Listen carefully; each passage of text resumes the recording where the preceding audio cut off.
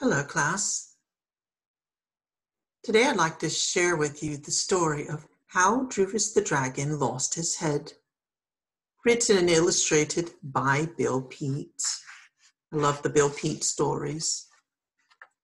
How Droofus the dragon lost his head. Once upon a time, there lived a family of dragons. They were a horrible bunch of beasts who traveled about from country to country, stirring up trouble wherever they went. One day, on a trip to some faraway land, the dragon family flew into a dense fog, and Droofus, the youngest of the dragons, lost track of the others. There he is. There he is, all by his lonesome. Droofus kept circling about the endless gray cloud, calling and calling in a squeaky small voice, until at last he was too weary to flap his wings. Then the little dragon gave up and went gliding down to land on a mountainside and crawled into a cave, where he curled up in a corner to sleep for the night. And there he is, lying in a corner, going to sleep. Droofus awoke the next morning, feeling very lonely and ever so hungry. So he left his cave to find something for breakfast. Droofus was just 4 years old, and at that age, dragons feed on small things like grasshoppers and beetles. As he was searching in the tall grass near the cave, he came across a grasshopper struggling helplessly in a spider web. The spider was all set to pounce when suddenly Droofus snatched the grasshopper out of the web. For a long while, Droofus held the grasshopper by one leg, wondering what to do. How could he eat someone just after saving his life? It didn't seem right, so he finally set the grasshopper free.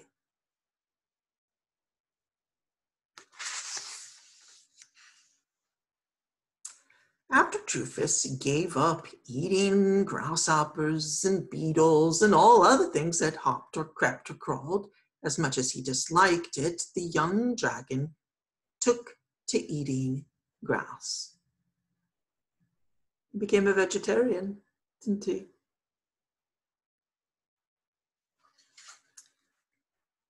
It tastes awful, he said after one mouthful, but I'll just have to get used to it.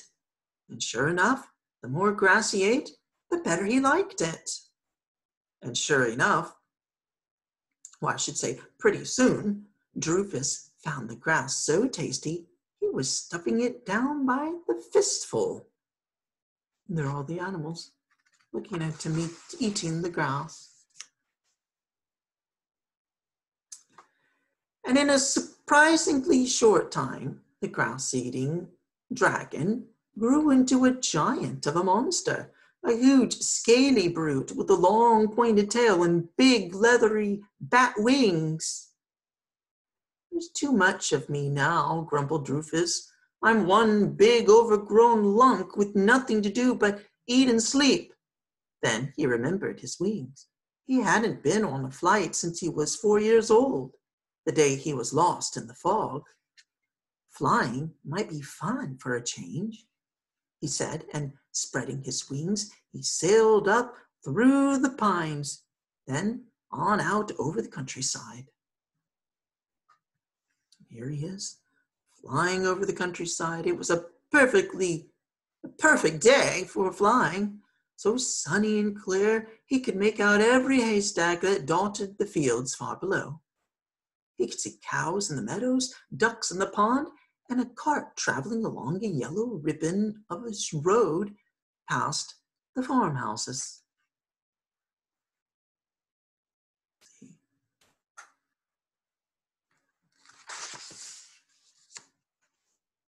Farther on, There were more roads and houses and great clusters of houses with the castle towering above the rooftops. It was the castle of the king, and the king was out on a balcony to enjoy the beautiful morning. "Great gazootikins!" he cried when he caught sight of Droofus. "A dragon! A whopper of a dragon!" And the king watched in amazement until the dragon had sailed away to disappear in the forest high on the mountainside. "What a marvelous thing it would be," he said, "to have that giant dragon's head on the wall of the great hall." And the king offered a reward of 100 golden quadruples for the dragon's head, which was a lot of money in those days. There he is looking out at this, what he called horrid beast. Well, off they went. That same afternoon, the brave knights in the kingdom rode up the mountainsides in search of the giant dragon. Droofus was resting against a tree when the clumpety-clump of horses' hoofs and the clinkety-clink of armor reached his ears. The 2-ton dragon was much too weary for his sightseeing trip to go flying again, so he scurried back into his cave to hide. There he is hiding. The knights were looking for a cave with bones scattered about the entrance, but if they had gone all the way into one of them, they would have seen Droofus.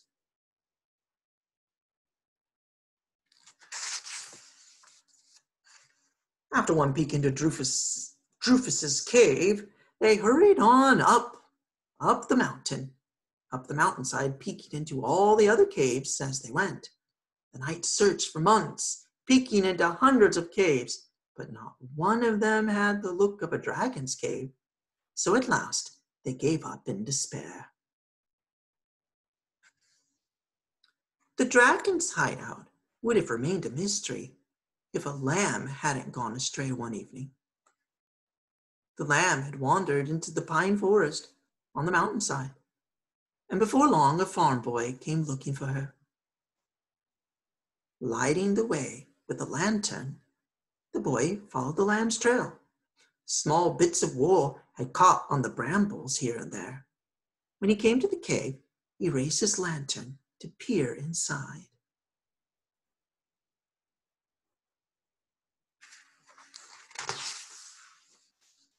He took a look inside. At first, there seemed to be nothing in the cave but rabbits. Then,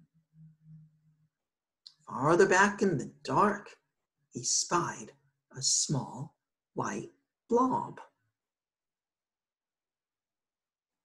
It was the lamb. The lamb curled up beside a scaly, pointed dragon's tail. And looming up to the roof of the cave was the rest of the dragon, sound asleep and snoring. "Here, Flossie. Come on, Flossie," the boy called softly, careful not to awaken the dragon.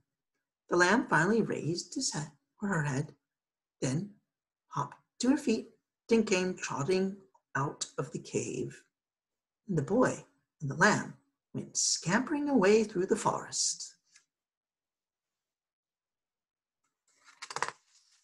And here they are, scampering away through the forest. Halfway down the mountain, they met the boy's father, and he was very angry. "How many times must I warn you," he growled, "to stay out of the woods after dark?" "But I had to find Flossie," said the boy, "and you'd never guess where. She was sleeping in a cave with a dragon." "Dragon?" stammered his father. Are you sure?" "A giant of a dragon," said the boy. "Why, son, did you know there's a reward for his head? 100 gold quadruples. The king's knights have been searching for the mountain for months.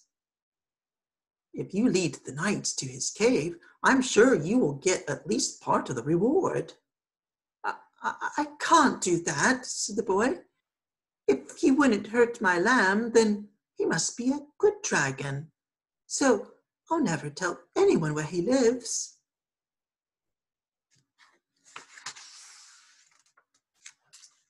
With nothing to worry about and so little to do, life was getting dull for Droofus, and he decided a change of scenery might help.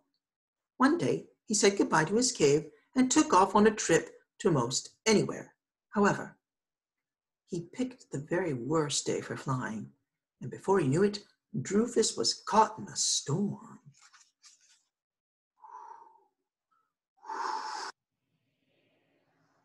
He wheeled around to head back for his cave, but it was too late.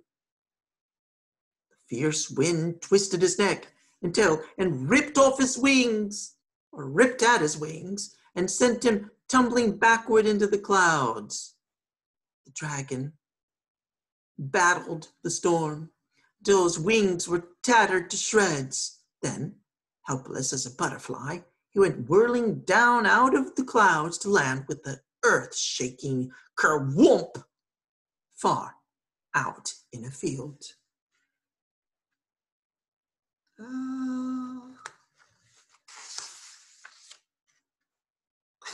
Kerclump. Droofus was badly battered and bruised and couldn't move.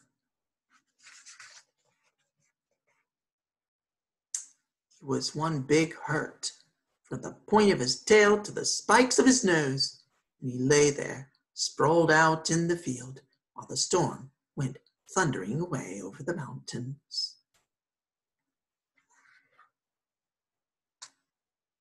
He heard someone shouting, "It's a dragon! The big dragon! I saw him fall!"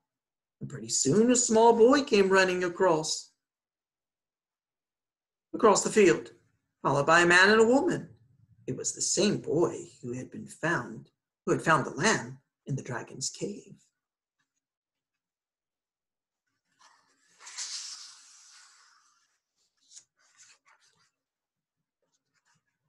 And look, there they are. "It's him, all right," said the boy after one look at Droofus. "He appears to be dead," said his father. "What a pitiful thing," said his mother.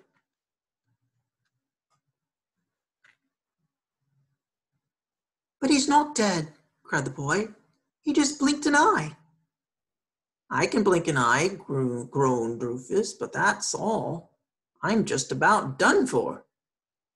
"Are you going to tell the king?" the boy asked his father, "and collect the 100 quadruples?" "You found him, son, so that's for you to decide."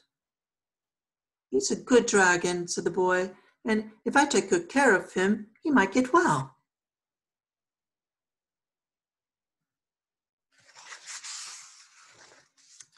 Droofus was covered with a straw stack to keep him from chilling during the night. And every day, the boy brought him bunches of fresh grass and a tub of fresh water. And every day, the dragon felt a bit better.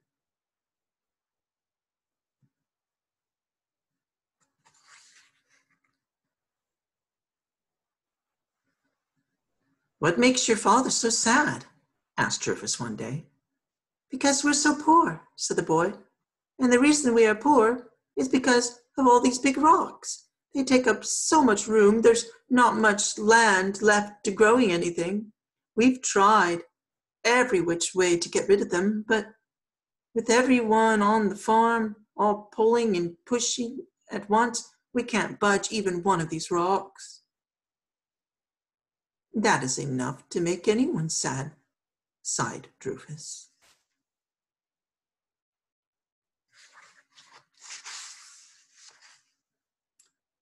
Early one morning, long before the first rooster crowed, Droofus burst out of the straw stack feeling as fit as ever and just as good as new, except for his wings. There he is. They were still so badly tattered, they were useless, but the wings didn't matter. Besides, he had better things to do. Seizing the nearest boulder in his powerful claws, he jerked it off the ground, then carried it away to the far end of the field, where he dropped it. Kerplunk!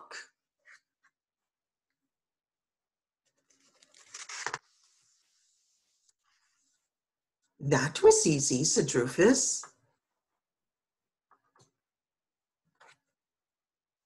The next time, he carried 3 rocks, then 4 and 5, stacking them all into one pile. Where the poor farmer stepped out of the door of his cottage that morning, and when he saw it, the land was half cleared, and he let out a whoop that could be heard for a mile.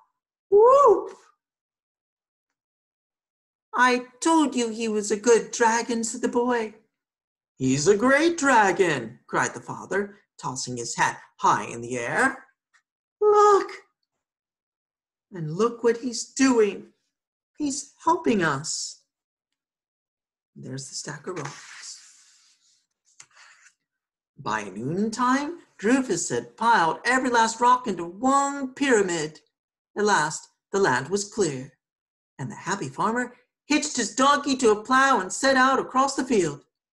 If that's what you call plowing, said the dragon, I can do that too.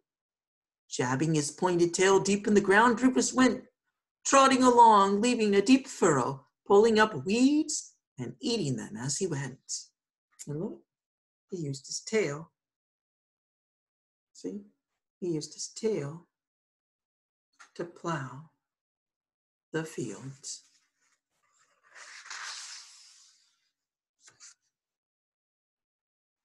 After the plowing was done, he helped plant the wheat.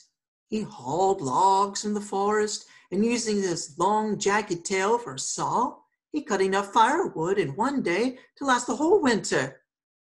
When he ran out of things to do, he stood in the wheat field with his great arms outstretched, serving as a very fine scarecrow.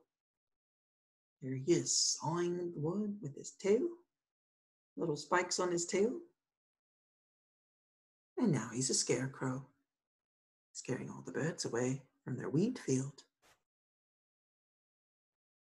He's worth a lot more than 100 quadruples, said the happy farmer. He's worth 1,000. But the happiest of all was Droofus. At last, he had become something useful, not just a big lump of a thing. He no longer worried about the king's knights coming after him. The farm was so far out in the country, hardly anyone knew it was there.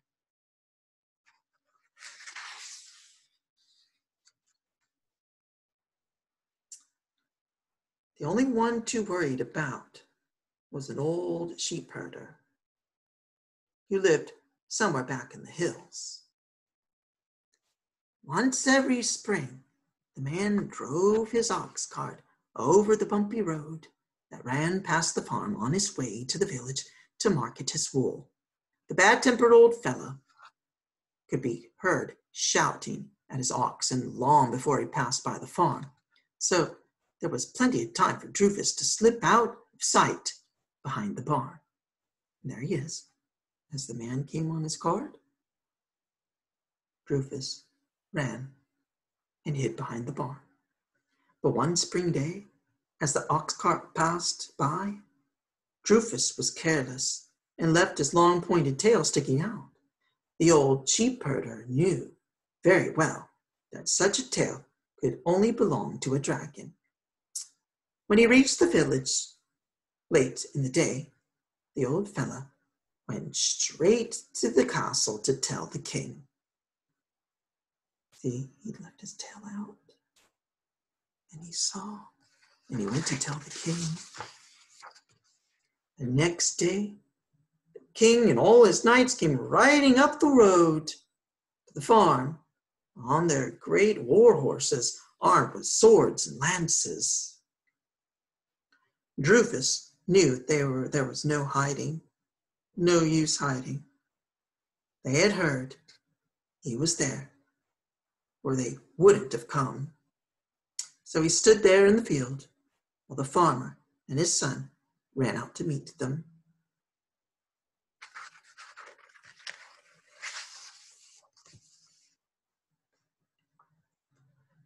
"We've come for the dragon," said the king, "and here's your reward of 100 golden quadruples."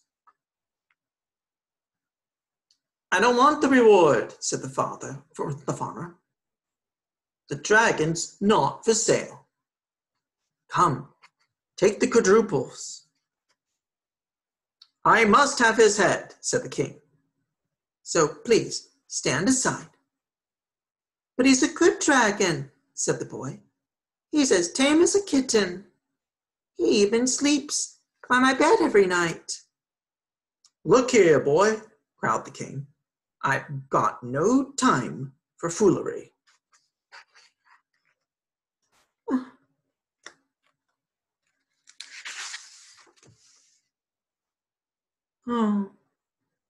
Oh, I didn't mean all of him," said the boy. "Only his head sleeps by my bed. He sticks his neck through the window, and the rest of him stays outside. He sleeps there." "Well now, son, that's a bit more like it," said the king. "In fact, that gives me an idea. A grand idea. I'll borrow your dragon just for special occasions, and I'll pay you 20 quadruples each time. How about that? What do you say to that?" "It's up to the dragon," said the boy. "Make it 30 quadruples," said Droofus. "Then 30 it is," said the king.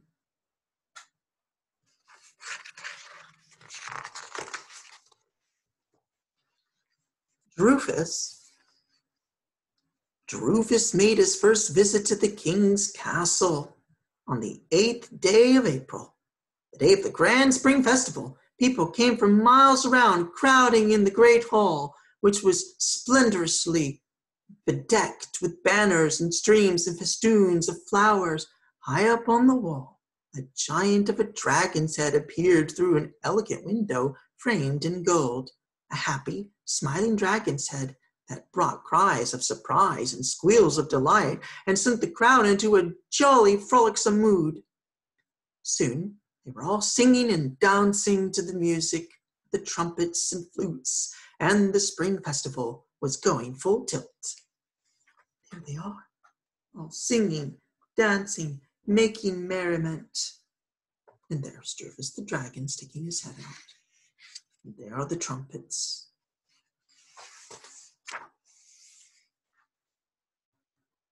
The dragon was so carried away by all the merriment, he suddenly burst into song with a booming, ear-splitting voice that rocked the rafters and drowned out all the trumpets and flutes before he finally caught himself.